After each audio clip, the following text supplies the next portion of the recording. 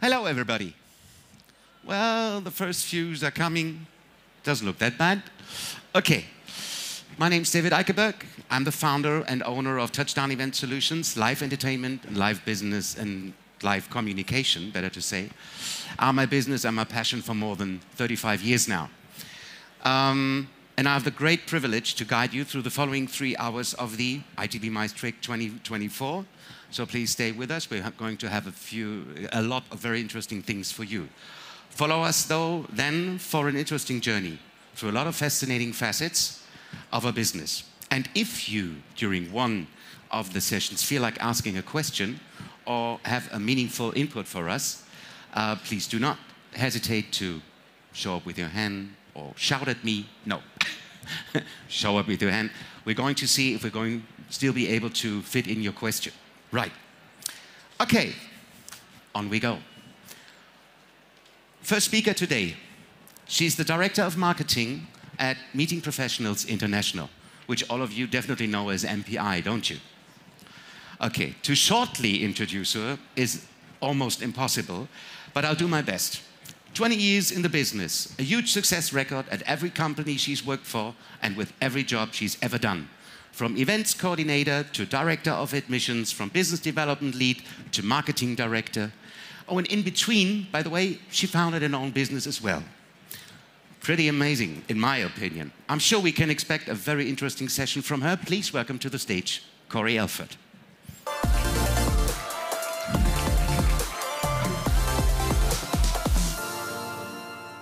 Hello, everyone. Thank you, David. I am so excited to be here. This is my first ITB. I am going to give everybody fair warning that I'm going to have you interact because we are here to learn about engagement. So some of you might want to get closer or maybe sit next to somebody. So just heads up on that. On behalf of Meeting Professionals International, we are so excited to be able to decode what we're calling the engagement equation. It's a blueprint for turning meetings and events into a journey of meaningful experiences. But since we are here to learn about engagement, I would love for everyone to take a quick moment, turn to a neighbor, could be hopefully somebody you don't know, and I would love for you to introduce yourself by your childhood nickname. You can go ahead and tell the story of how you earned the childhood nickname if you'd like, but I'll go ahead and give you a minute. Go.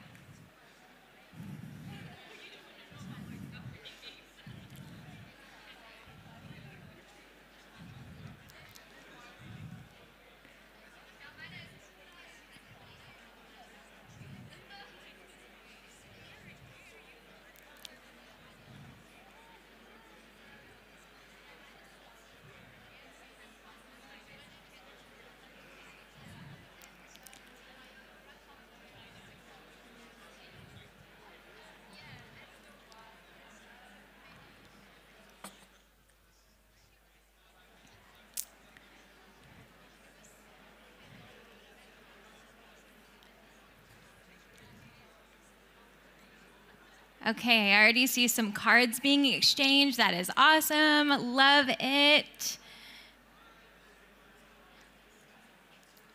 We're going to go ahead and move on, but please continue those conversations later. I'm going to go ahead and introduce myself. I know David did a good job, but he doesn't know a few things about me.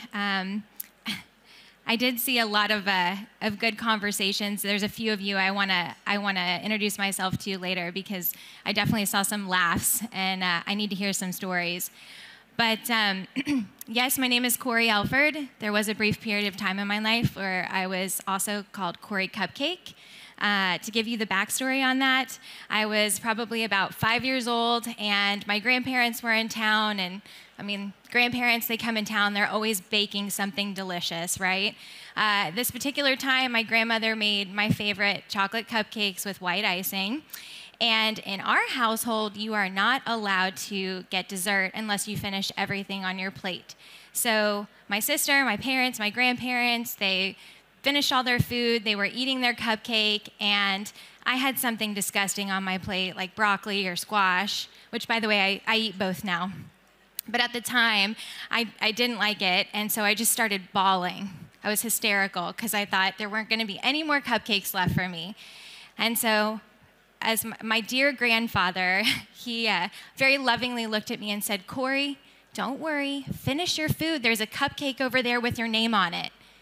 Well, I finish my food, I walk into the kitchen, and I start bawling. There is no cupcake with my name on it. So, like a good, loving grandfather, he found some red icing and he physically wrote Corey on top of my cupcake. And so, to this day, every now and again, I am still called Corey Cupcake. But most people know me as Corey Elford, Director of Marketing at Meeting Professionals International. I actually consider myself a transplant in the meetings and events industry. I have a very heavy background in advertising and branding, and my main focus is usually on branding, loyalty, and engagement. Within MPI, I have the joy of working very closely with our events team to build brand awareness and to foster lasting engagement through our events. Show of hands, any MPI members in the room? No, that's actually a good thing. I love to see that. So for those of you that aren't aware of Meeting Professionals International, we are the largest MICE association in Europe. We have over 70 clubs and chapters worldwide, and we predominantly exist to empower the meetings and events industry through education, through networking opportunities, and through research. And our mission is to help make meetings and events more impactful. My main goal for everyone in this room today is to be able to leave being able to answer this one question. How do we make attending meetings and events a can't-miss opportunity in today's world? Seems like it would be really easy, right? But I think we're all gathered here today because we know that it's not. So in our short time together, we're going to understand the importance of engagement, emphasizing that it needs to be designed and thoughtfully to create meaningful experiences. I'm also going to show you how to utilize new formats of engagement, and we're going to talk through some very quick strategies on how you can apply that to have a more improved participant experience. And then we're going to take a very brief deep dive into how the 19 elements of engagement can be selectively applied based on your audience and your event objectives.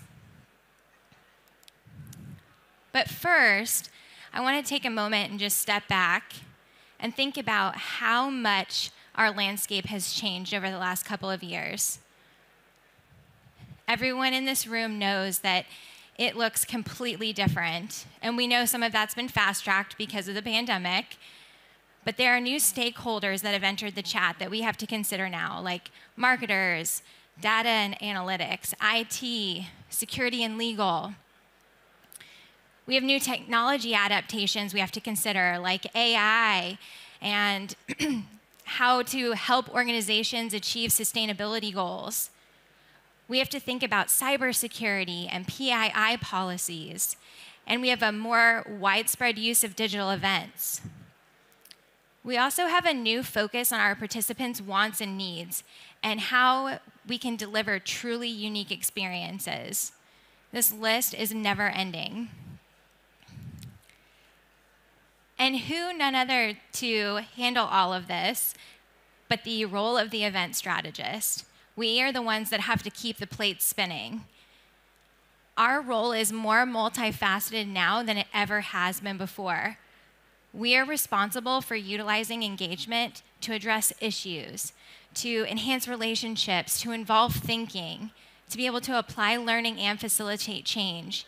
And we have to do this in measurable and meaningful ways.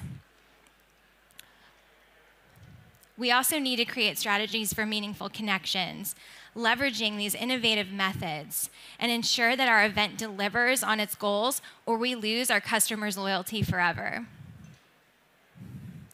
So what is the solution? We implement strategic forms of engagement. That means that we use engagement as a tool to solve problems. When we engage, we turn challenges into opportunities for growth and innovation. Through engagement, we can actively participate. We can build more stronger, resilient relationships. And we can collaborate beyond the event itself. Engagement also stimulates our minds, and we can shift our perspectives. It's about being able to nurture an environment where our ideas can flourish. And we can use engagement to apply our learning. Ultimately, engagement is about driving change. It's the force that propels us forward, ensuring that the impact of our event goes far beyond our measurable and meaningful expectations. So in order to do this effectively, we need to be able to easily define what meaningful engagement means.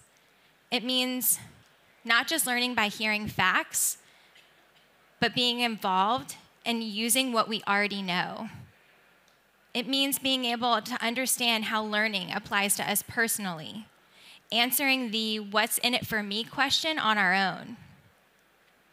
It means appreciating when our background and life experiences are considered in the learning process. And being able to retain information better when we're actively involved in the learning environment. When our physical comfort is considered, when we are given relevant examples and opportunities to practice new skills. So what is the right methodology to do this? Some of you may be familiar with an international PR firm called Weber Shandwick. They're one of the leading public relations firms in the world. They have offices in 81 countries, and they won numerous awards for innovative approaches and creative campaigns. They have a particular expertise in digital marketing and social media, and they have a consumer insights agency called Canvas 8. Canvas 8 gives media and communications professionals a strategic edge by tracking global and behavioral change and analyzing people's relationships with media and brands. They've developed this report, and it's free. If you're curious and want to read it all, you can go online and look it up. But it's called The Science of Engagement, and it emphasizes that engagement is a limited resource, and that engaging effectively with audiences requires a very strategic approach. The report also outlines 10 principles of engagement, recognizing that engagement is not a simple on and off state, but it's more varies in intensity, much more like a light dimmer. And this is really important in today's world where our consumer attention is divided across many channels. Negative emotions have a much stronger impact than positive ones. I don't know about any of you, but whenever I have a terrible experience, I am very emotionally charged to go online and write about it, whether it's a review on Yelp or whatever it may be. But when I have a good experience, most of the time I just tell my friends or my family. So I am going to have you guys do another little exercise, very short. I would love for you to turn to somebody next to you, could be the person you introduced yourself to earlier, but I want you to quickly talk about the worst event experience you've ever had and why, and the best experience you've ever had and why. And I really want you to think hard about what caused them to be so exceptional or so terrible. I'll give you a couple minutes.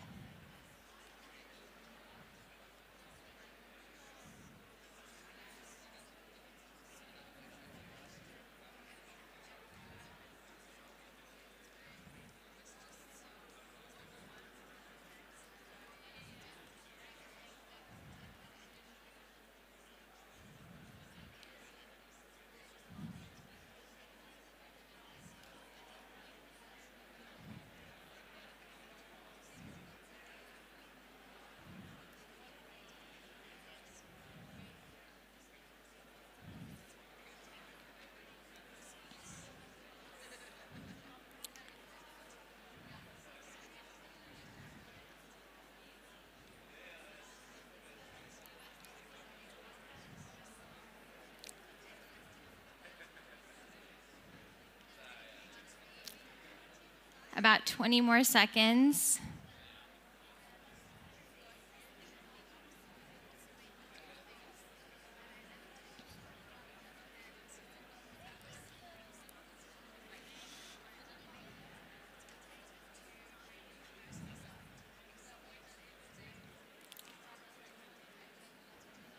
Okay. If you didn't finish those conversations, I highly recommend that you pick them back up after we're done today. I was trying to eavesdrop on some of y'all's conversations. Yes, I said y'all. I'm from Dallas, Texas. So in your stories, I want you to think about how successful engagement can be applied. Engagement is something that needs to be mutually beneficial. If we want someone's time and attention, we need to be able to offer them something valuable in return. It should also have an incentive attached to it. Humans make quick decisions based on the anticipation of immediate rewards. So enhancing the enhancing the customer experience is very important. You can consider things like contests or sweepstakes. And engagement can be most effective when it's built up over time in layers, such as a compelling story coupled with interaction and shared values. Engagement can also strive to align actual experience with customer expectations, because when expectations aren't met, we actually get disengagement.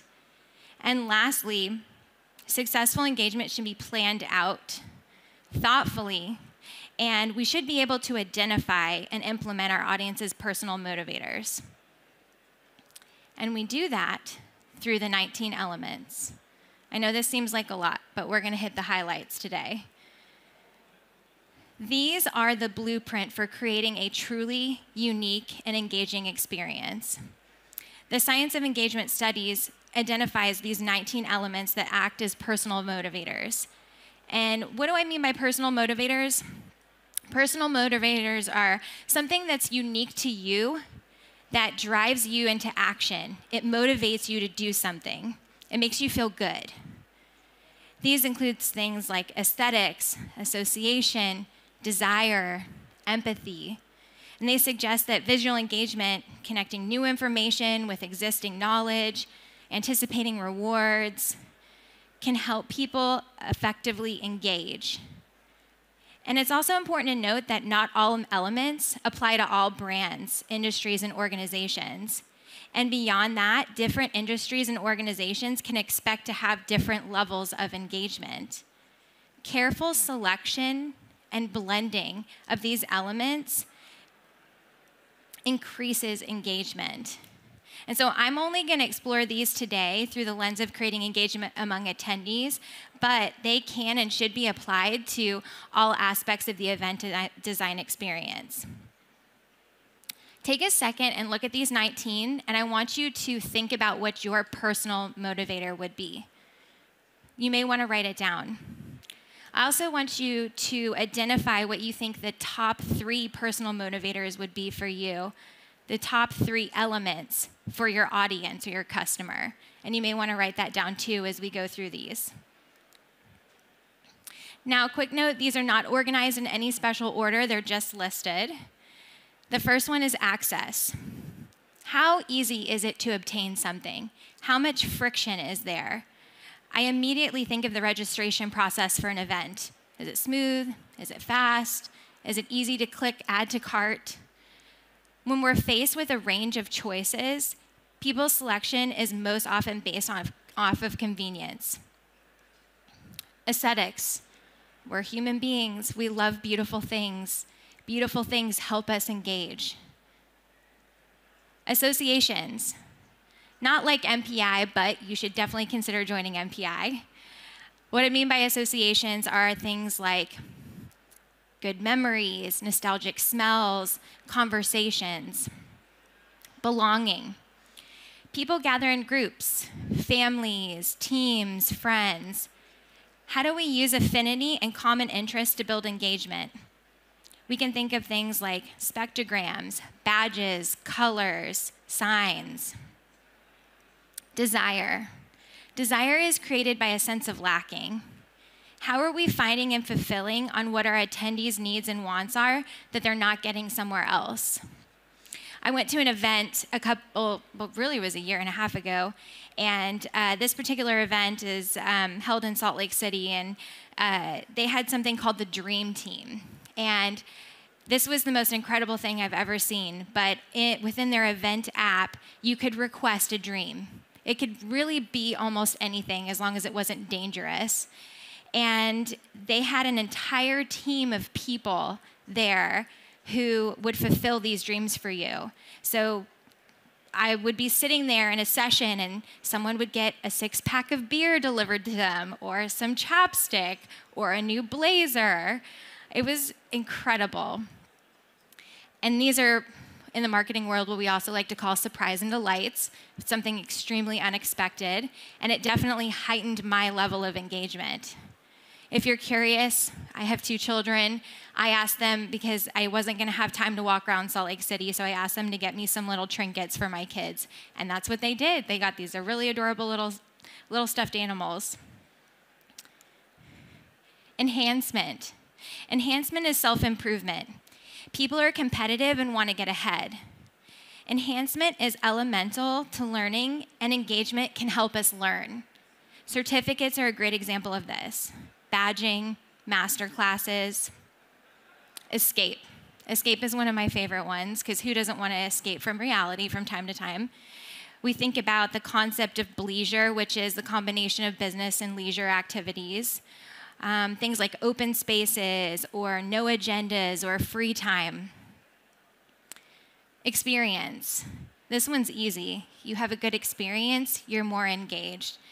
But you can think about something like, how do you connect with your customers post-event? What kind of experience does that look like? Herd behavior, also a great one to talk about. Herd behavior and following the crowd. Everyone knows it just takes that one person to raise their hand and ask that first question before everyone else in the room all of a sudden feels more comfortable. Integrity. Integrity is honesty and transparency. It's doing what's right, and it builds trust. CSR activities are great for this, and so are social and environmental issues. Intrigue. Intrigue and curiosity sparks engagement. Escape rooms, secret puzzles, hidden surprises. I mentioned surprise and delight. We had a sponsor at one of our events who completely did a whole build out in the bathrooms. And I mean, you walked into the bathroom and it was completely transformed. They had wallpaper, they had scents on the counter, they had bathroom attendants, mints, all these things. It was incredible. Involvement. Involvement is developed through ownership or investment, and it builds over time. You could use your community members to help you build your schedule, or ask volunteers to participate early and often. Meaning. Meaning gives people direction. CSR activities are great for this. So is solving a collective problem together. Newness. Newness captures your attention in the short term, but we also think about things like new technology. Pleasure. Pleasure is a sensory experience. Is your food and beverage at your event exceptionally delicious? I was talking to a friend of mine the other day, and she said she went to an event. She told me nothing of the event, but she said that the coffee was the worst coffee she had ever had in her entire life. She said it was brown water. And you think of how much money she paid to go to that event, and that was her biggest takeaway. You do not want that to be you. Respect. Think about meeting visionaries or industry icons. Solution storming and hackathons are great for these. Social ladders. How are we removing social barriers through formats and uniting people on common interests? I think about how we can get the CEO to interact with the intern in a meaningful way, or maybe separating people into cohorts and having them meet with people that aren't in their industry or vertical. So here they are again, all 19. Take a look at the personal one that you wrote down earlier. Did it change? If you were to rank the top 3 for your customer, which ones would you choose, and did those change? As you leave today, I want you to take a critical look at what you've decided and really think about where you're excelling and where you might be falling short. And the beauty of this is that it could change every single time for every single event. When you apply this philosophy in the real world, you want to be able to identify your event's core objectives and what to achieve. Is it learning? Is it networking? Is it innovation? Is it none of those things? You want to be able to consider your audience and really understand who your attendees are and what they value most. Having this knowledge is going to guide you in how you choose your elements. Then you want to evaluate each element's impact, briefly assessing how each one could potentially enhance engagement and create your memorable experiences. Thank you so much for your time and attention today. Hopefully you found this information valuable. As event professionals, we understand how important it is for us to make meetings and events a can't-miss opportunity in today's world. As a thank you for joining me today, MPI would love to provide you with an exclusive gift of 20% off membership. You can scan the QR code here for more information and find out a little bit more about what it means to be a part of a community like MPI. I also have my colleague here, Michael Cater, at our booth, should you have any additional questions or you did want to learn more. May the rest of your ITB experience be an extremely engaging one. Thank you.